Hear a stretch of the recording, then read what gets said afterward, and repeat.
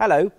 We are now thrilled to be able to offer you, as part of our dazzling entertainment package, exclusive programmes from the UK's most successful digital radio station, BBC Six Music.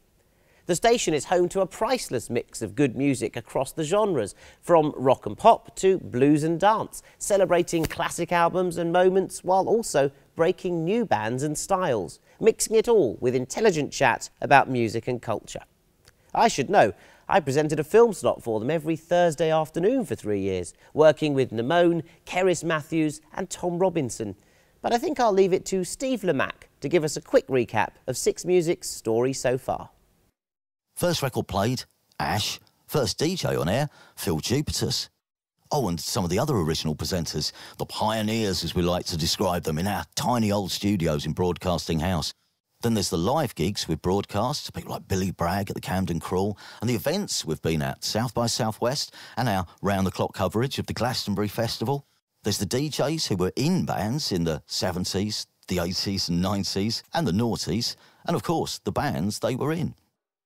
Not to mention all the iconic music we've played over the past decade, legends and upstarts, clubbers and rock gods. We've championed all manner of dance styles, reggae music, funk music, the weird and the wonderful, indie rock, and the just plain eclectic. We've featured brand new music, classic albums, and comedians, and, if we say so ourselves, their very popular podcasts. Stephen! We've followed the big stories in music news, and there was our own contribution to sport, lest we forget, plus, in honour of the great man himself, the inaugural John Peel Lecture.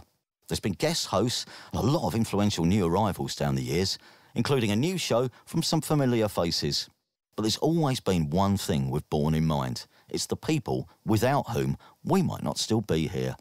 That's yourselves. That's Six Music since 2002. And here's to the next 10. That was Steve Lamacq with a brief history of Six Music, but now I'm joined by someone very much in the present of that radio station, Cerys Matthews. Hi, Jason. Lovely to have you. I used to do the films on your show every Thursday afternoon, so it's lovely to have you on my show now talking about radio, in particular Six Music. How on earth did you get associated with this radio station? It was Christmas time back in 2008, and I was out watching a button accordion player called Sharon Shannon in Boogaloo in North London, and the editor must have been absolutely desperate because it was Christmas and like Mark Riley and Stephen Merchant had all gone on holiday, and he said, come and bring your favourite records and be a DJ. I was like, really? Okay.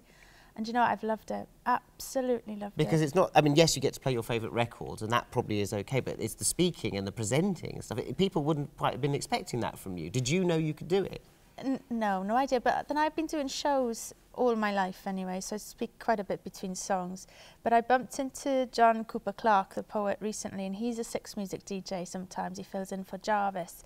And he and I agreed on one thing. If you bring in your favourite records, the best music ever recorded, and play them, and you're sort of like talking in the middle is not quite up to par with that, you know, hey, you know, that DJ style.